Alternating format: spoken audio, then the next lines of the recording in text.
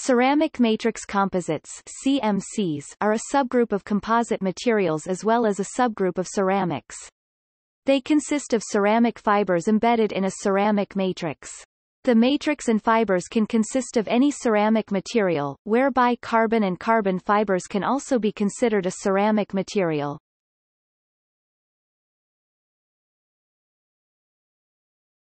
Topic. Introduction.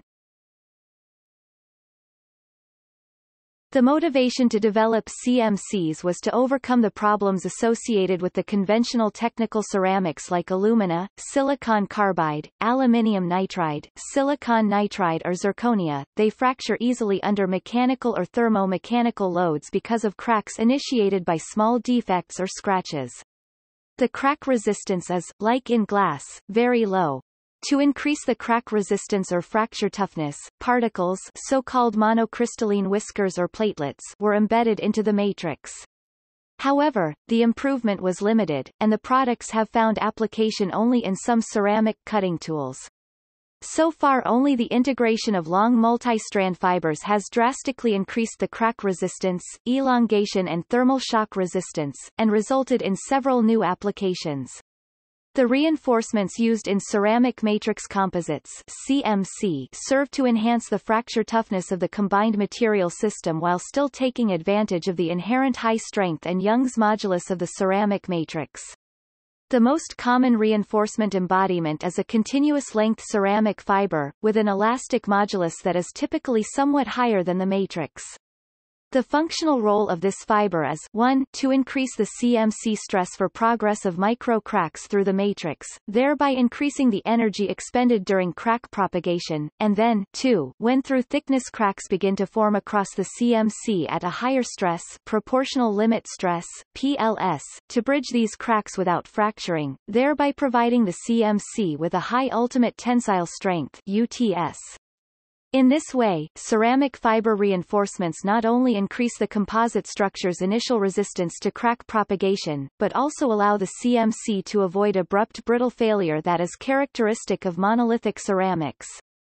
This behavior is distinct from the behavior of ceramic fibers in polymer matrix composites (PMC) and metal matrix composites (MMC), where the fibers typically fracture prior to the matrix due to the higher failure strain capabilities of these matrices. Carbon C, special silicon carbide SiC, alumina aluminium oxide, and mullite aluminium oxide silicon oxide fibers are most commonly used for CMCs. The matrix materials are usually the same, that is SiC, alumina and mullite. Recently ultra-high-temperature ceramics UHTCs were investigated as ceramic matrix in a new class of CMC so-called ultra-high-temperature ceramic matrix composites UHTCMC or ultra-high-temperature ceramic composites UHTCC. Generally, CMC names include a combination of type of fiber, type of matrix. For example, C stands for carbon fiber reinforced carbon, or SiC for carbon fiber reinforced silicon carbide. Sometimes the manufacturing process is included, and a SiC composite manufactured with the liquid polymer infiltration (LPI) process see below is abbreviated as LPI-SiC. The important commercially available CMCs are SiC, and aluminium oxide. They differ from conventional ceramics in the following properties, presented in more detail below. Elongation to rupture up to 1%. Strongly increased fracture toughness. Extreme thermal shock resistance. Improved dynamical load capability. Anisotropic properties following the orientation of fibers. Topic. Manufacture.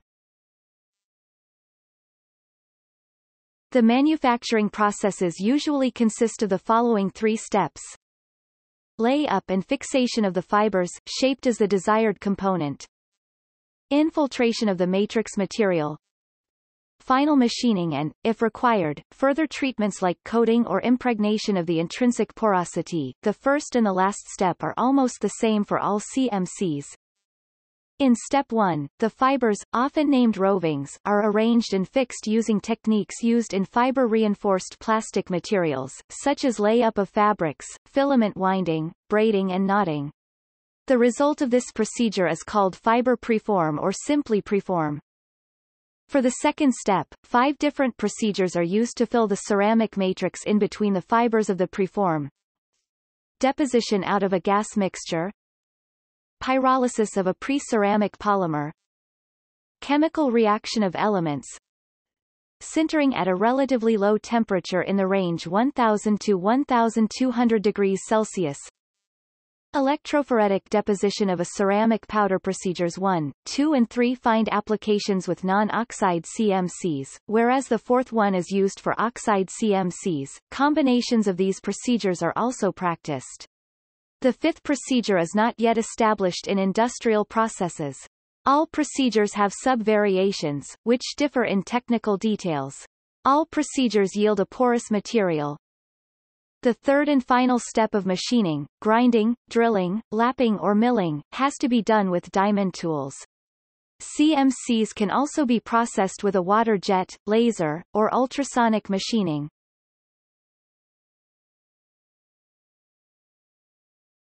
Topic: Ceramic fibers.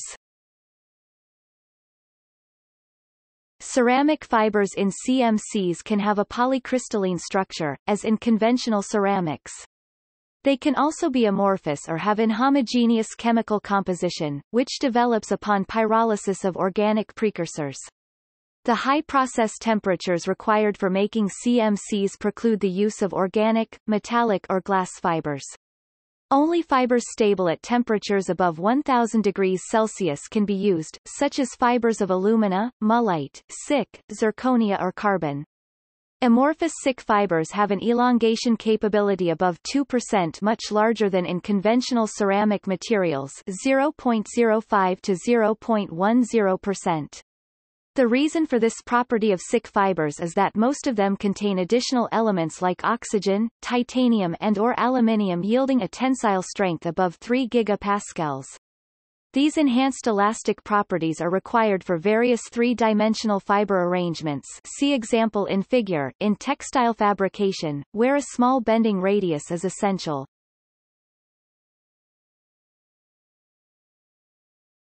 Topic: Manufacturing procedures.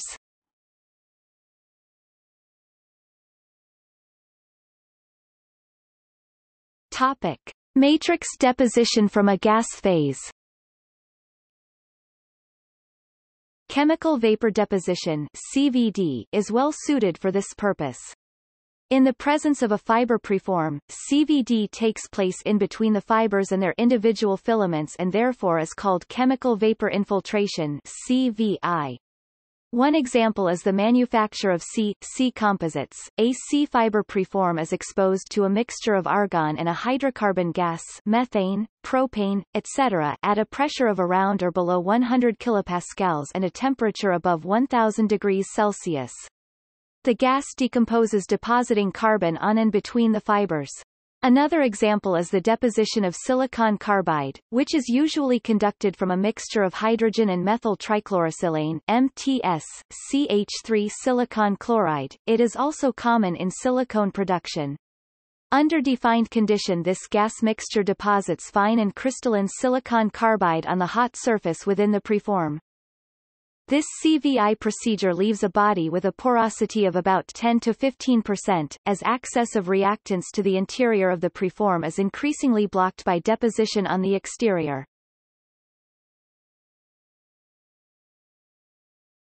Topic: Matrix forming via pyrolysis of C and C-containing polymers.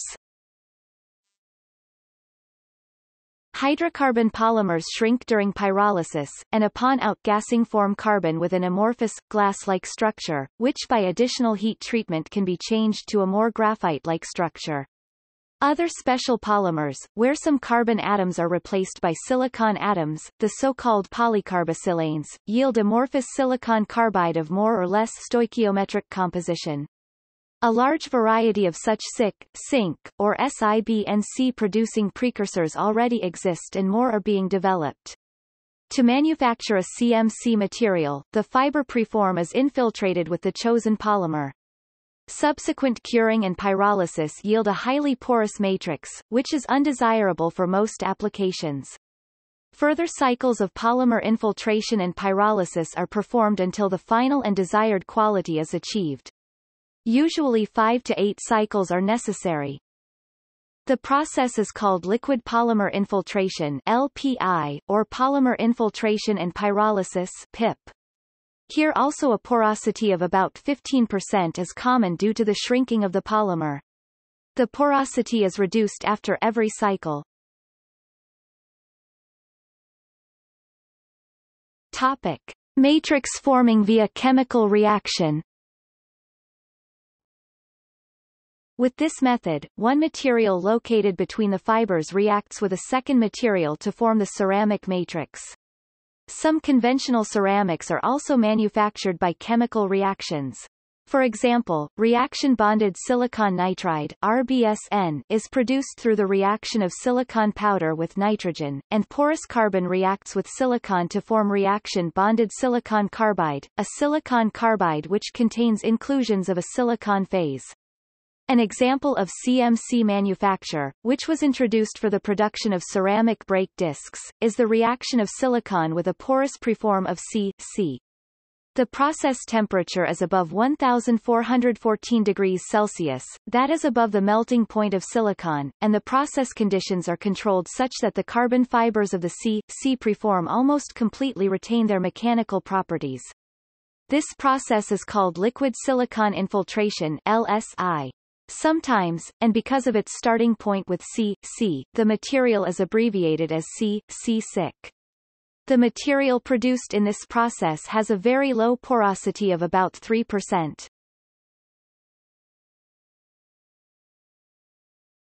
Topic: Matrix forming via sintering.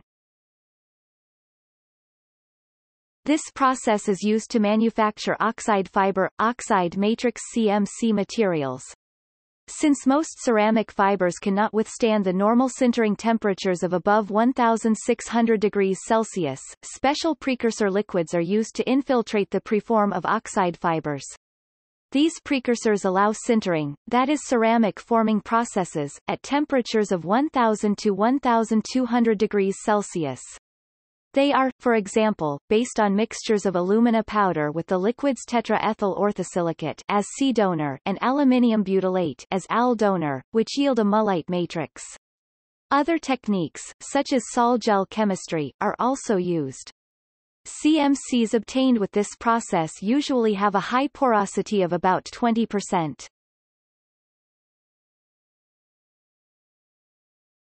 Topic: Matrix formed via electrophoresis. In the electrophoretic process, electrically charged particles dispersed in a special liquid are transported through an electric field into the preform, which has the opposite electrical charge polarity. This process is under development, and is not yet used industrially. Some remaining porosity must be expected here, too.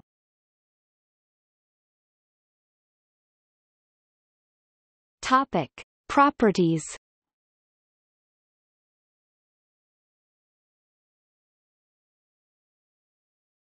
Topic: Mechanical properties.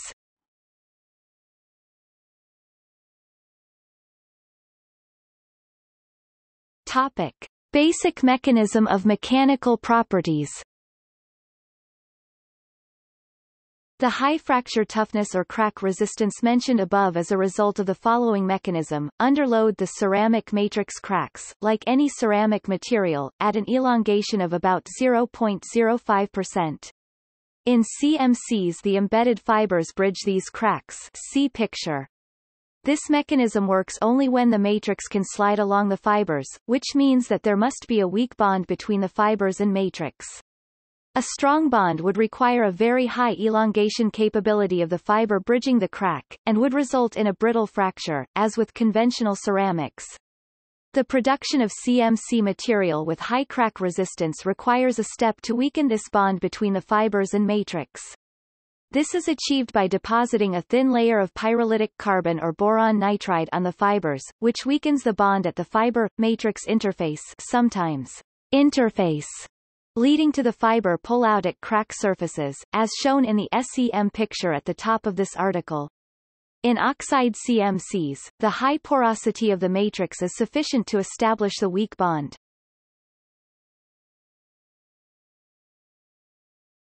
Topic: Properties under tensile and bending loads, crack resistance. The influence and quality of the fiber interface can be evaluated through mechanical properties. Measurements of the crack resistance were performed with notched specimens, see figure, in so-called single-edge notch bend (SENB) tests. In fracture mechanics, the measured data, force, geometry and crack surface, are normalized to yield the so-called stress intensity factor (SIF, KIC). Because of the complex crack surface, see figure at the top of this article, the real crack surface area cannot be determined for CMC materials.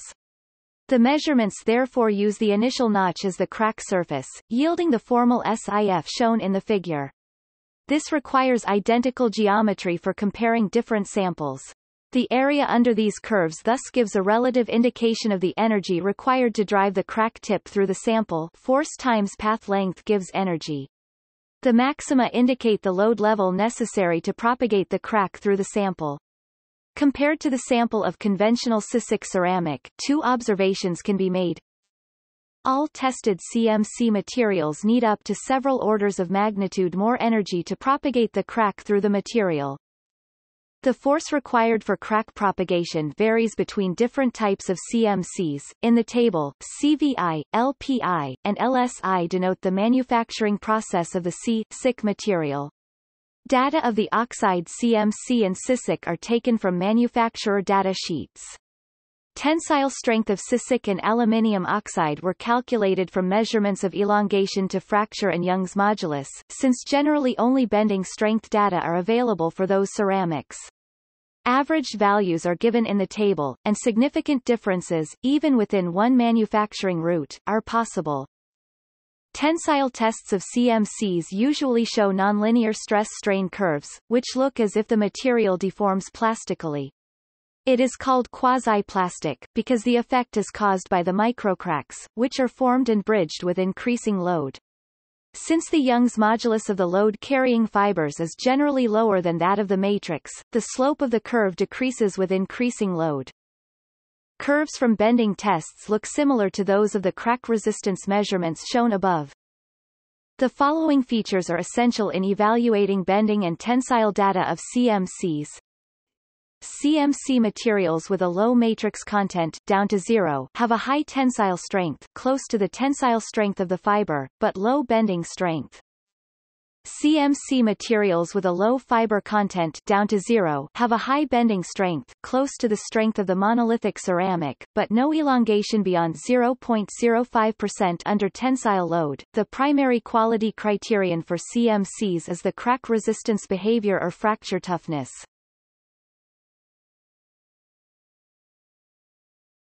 Topic: Other mechanical properties. In many CMC components the fibers are arranged as two-dimensional 2D stacked planar satin weave fabrics. Thus the resulting material is anisotropic or, more specifically, orthotropic. A crack between the layers is not bridged by fibers. Therefore, the interlaminar shear strength (ILS) and the strength perpendicular to the 2D fiber orientation are low for these materials. Delamination can occur easily under certain mechanical loads. Three-dimensional fiber structures can improve this situation. See micrograph above. The compressive strengths shown in the table are lower than those of conventional ceramics, where values above 2000 megapascals are common. This is a result of porosity. The composite structure allows high dynamical loads. In the so-called low cycle fatigue (LCF) or high cycle fatigue (HCF) tests, the material experiences cyclic loads under tensile and compressive (LCF) or only tensile (HCF) load. The higher the initial stress, the shorter the lifetime and the smaller the number of cycles to rupture. With an initial load of 80% of the strength, a SiC sample survived about 8 million cycles. See figure.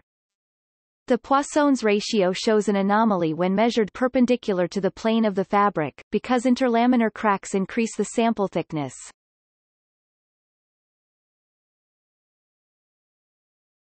Topic: Thermal and electrical properties. The thermal and electrical properties of the composite are a result of its constituents, namely fibers, matrix and pores, as well as their composition.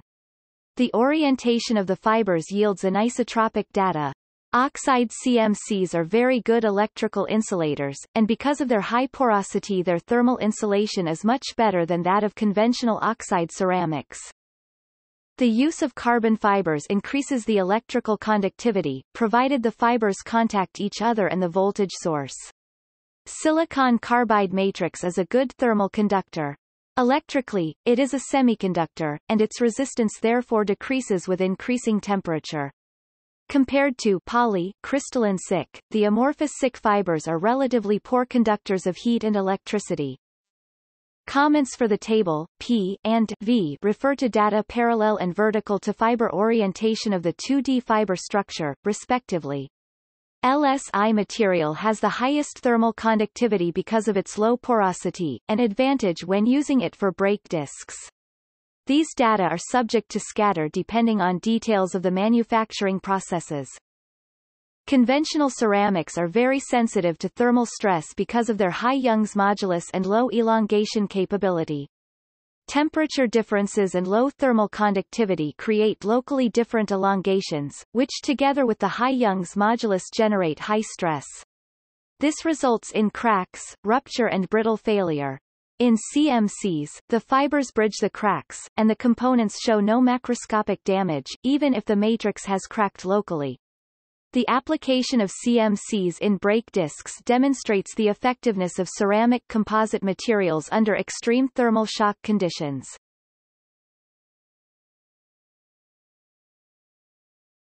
Topic: Corrosion properties. Data on the corrosion behavior of CMCs are scarce except for oxidation at temperatures above 1000 degrees Celsius. These properties are determined by the constituents, namely the fibers and matrix. Ceramic materials in general are very stable to corrosion.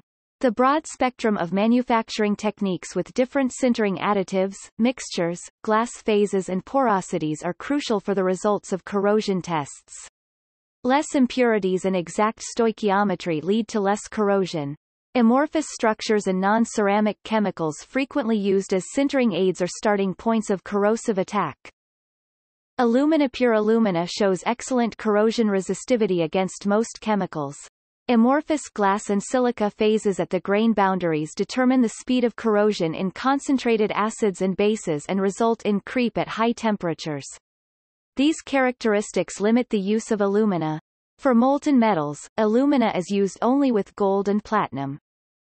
Alumina fibers. These fibers demonstrate corrosion properties similar to alumina, but commercially available fibers are not very pure and therefore less resistant. Because of creep at temperatures above 1000 degrees Celsius, there are only few applications for oxide CMCs. Carbon. The most significant corrosion of carbon occurs in presence of oxygen above about 500 degrees Celsius. It burns to form carbon dioxide and/or carbon monoxide. It also oxidizes in strong oxidizing agents like concentrated nitric acid. In molten metals it dissolves and forms metal carbides. Carbon fibers do not differ from carbon in their corrosion behavior. Silicon carbide. Pure silicon carbide is one of the most corrosion-resistant materials. Only strong bases, oxygen above about 800 degrees Celsius, and molten metals react with it to form carbides and silicides. The reaction with oxygen forms silicon oxide and CO2, whereby a surface layer of silicon oxide slows down subsequent oxidation, passive oxidation. Temperatures above about 1600 degrees Celsius and a low partial pressure of oxygen result in so-called active oxidation, in which CO, CO2 and gaseous CO are formed, causing rapid loss of SiC.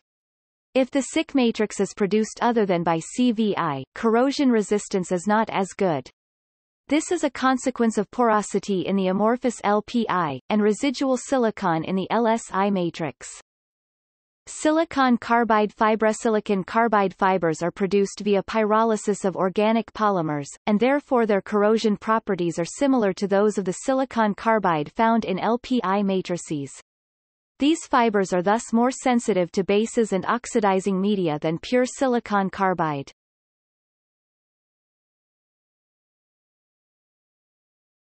Topic: Applications. CMC materials overcome the major disadvantages of conventional technical ceramics, namely brittle failure and low fracture toughness, and limited thermal shock resistance. Therefore, their applications are in fields requiring reliability at high temperatures beyond the capability of metals and resistance to corrosion and wear. These include heat shield systems for space vehicles, which are needed during the re-entry phase, where high temperatures, thermal shock conditions and heavy vibration loads take place. Components for high-temperature gas turbines such as combustion chambers, stator vanes and turbine blades. Components for burners, flame holders, and hot gas ducts, where the use of oxide CMCs has found its way. Brake discs and brake system components, which experience extreme thermal shock greater than throwing a glowing part of any material into water. Components for slide bearings under heavy loads requiring high corrosion and wear resistance. In addition to the foregoing, CMCs can be used in applications which employ conventional ceramics or in which metal components have limited lifetimes due to corrosion or high temperatures.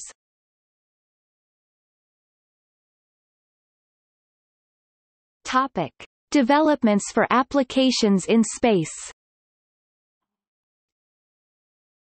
During the re-entry phase of space vehicles, the heat shield system is exposed to temperatures above 1,500 degrees Celsius for a few minutes. Only ceramic materials are able to survive such conditions without significant damage, and among ceramics only CMCs can adequately handle thermal shocks. The development of CMC-based heat shield systems promises the following advantages: reduced weight, higher load carrying capacity of the system, reusability for several re-entries, better steering during the re-entry phase with CMC flap systems. In these applications, the high temperatures preclude the use of oxide fiber CMCs, because under the expected loads the creep would be too high. Amorphous silicon carbide fibers lose their strength due to recrystallization at temperatures above 1,250 degrees Celsius. Therefore, carbon fibers in a silicon carbide matrix are used in development programs for these applications. The European program Hermes of ESA, started in the 1980s and for financial reasons abandoned in 1992, has produced first results. Several follow-up programs focused on the development, manufacture, and qualification of nose cap, leading edges and steering flaps for the NASA space vehicle X-38. This development program has qualified the use of SiC bolts and nuts, and the bearing system of the flaps. The latter were ground-tested at the DLR in Stuttgart, Germany, under expected conditions of the re-entry phase, 1,600 degrees Celsius, 4 tons load, oxygen partial pressure similar to re-entry conditions, and simultaneous bearing movements of 4 cycles per second. A total of 5 re-entry phases was simulated. Furthermore, oxidation protection systems were developed and qualified to prevent burnout of the carbon fibers. After mounting of the flaps, mechanical ground tests were performed successfully by NASA in Houston, Texas, U.S. The next test, a real re-entry of the unmanned vehicle X-38, was cancelled for financial reasons. One of the space shuttles would have brought the vehicle into orbit, from where it would have returned to the Earth. These qualifications were promising for only this application. The high-temperature load lasts only around 20 minutes per re-entry, and for reusability, only about 30 cycles would be sufficient. For industrial applications in hot gas environment, though, several hundred cycles of thermal loads and up to many thousands hours of lifetime are required. The Intermediate Experimental Vehicle (IXV), a project initiated by ESA in 2009, is Europe's first lifting body re-entry vehicle. Developed by Thales Alenia Space, the IXV is scheduled to make its first flight in 2014 on the fourth Vega mission (VV-04) over the Gulf of Guinea. More than 40 European companies contributed to its construction. The thermal protection system for the underside of the vehicle, comprising the nose, leading edges and lower surface of the wing, were designed and made by Heracles using a ceramic matrix composite (CMC), carbon, silicon carbide.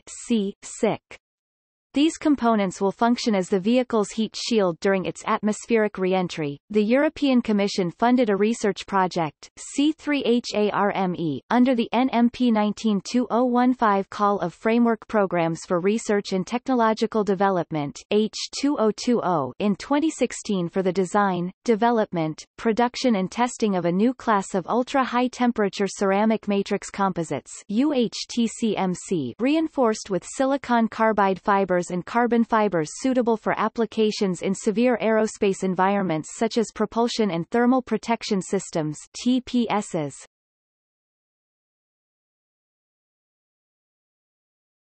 Topic: Developments for gas turbine components.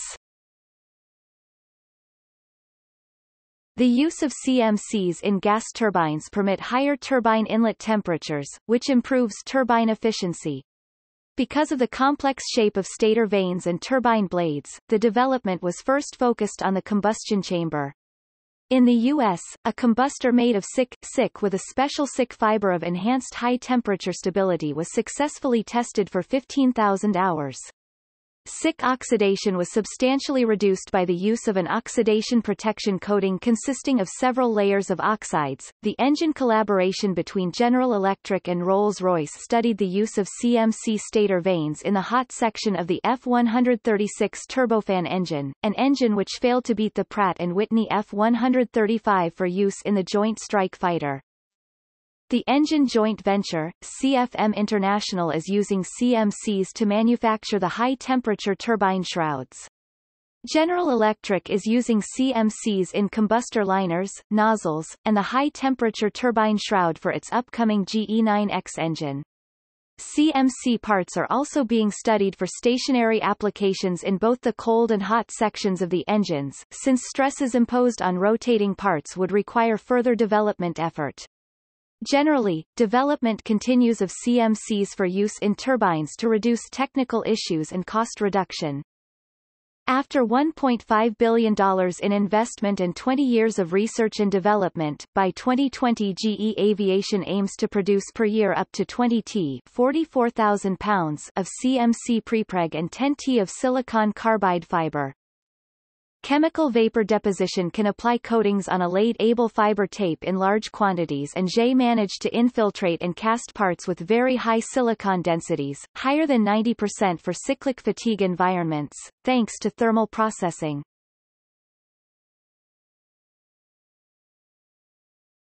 Topic: Application of oxide CMC in burner and hot gas ducts.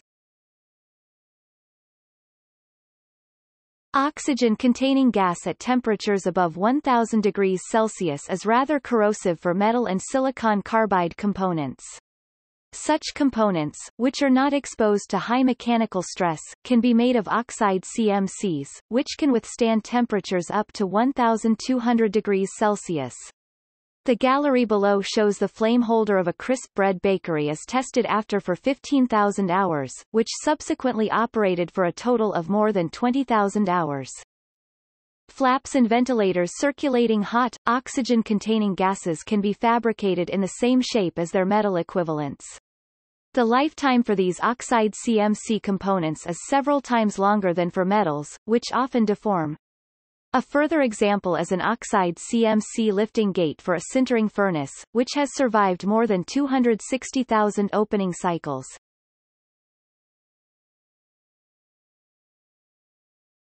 Topic: Application in brake disc. Carbon materials have found their way into the disc brakes of racing cars and aeroplanes, and SiC brake discs manufactured by the LSI process were qualified and are commercially available for luxury vehicles. The advantages of these SiC discs are very little wear, resulting in lifetime use for a car with a normal driving load of 300,000 kilometers, is forecast by manufacturers. No fading is experienced, even under high load. No surface humidity effect on the friction coefficient shows up, as in C brake discs. The corrosion resistance, for example to the road salt, is much better than for metal discs. The disc mass is only 40% of a metal disc. This translates into less unsprung and rotating mass. The weight reduction improves shock absorber response, road holding comfort, agility, fuel economy, and thus driving comfort. The SiC matrix of LSI has a very low porosity, which protects the carbon fibers quite well.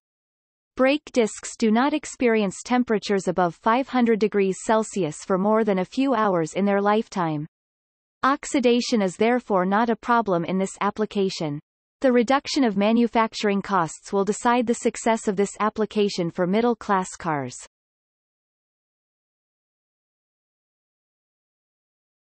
Topic: Application in slide bearings. Conventional SiC, or sometimes the less expensive SiC, have been used successfully for more than 25 years in slide or journal bearings of pumps. The pumped liquid itself provides the lubricant for the bearing. Very good corrosion resistance against practically all kinds of media, and very low wear and low friction coefficients are the basis of this success. These bearings consist of a static bearing, shrink-fitted in its metallic environment, and a rotating shaft sleeve, mounted on the shaft.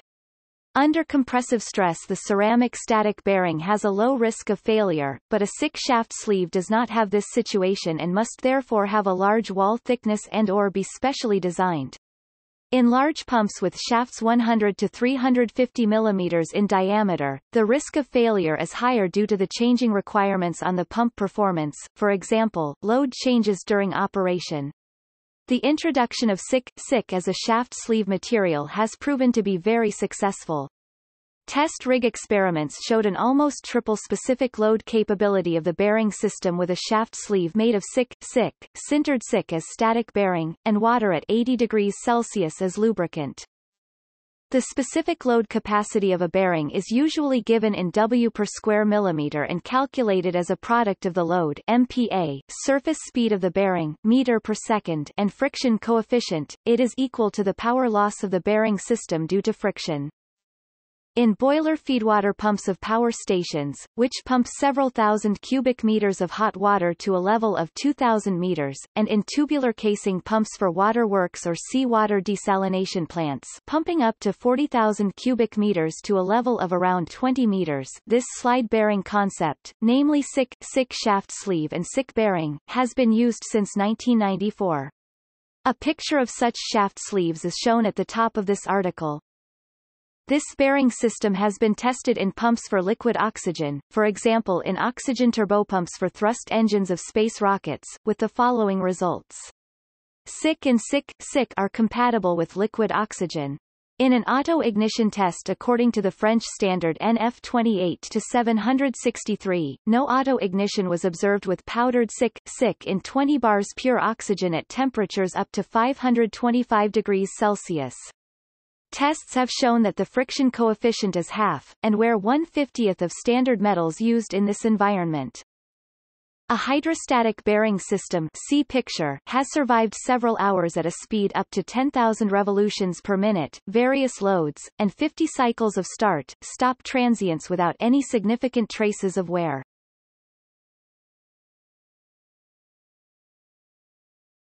Topic: Other applications and developments. Thrust control flaps for military jet engines. Components for fusion and fission reactors. Friction systems for various applications. Nuclear applications. Heat treatment, high temperature, soldering fixtures.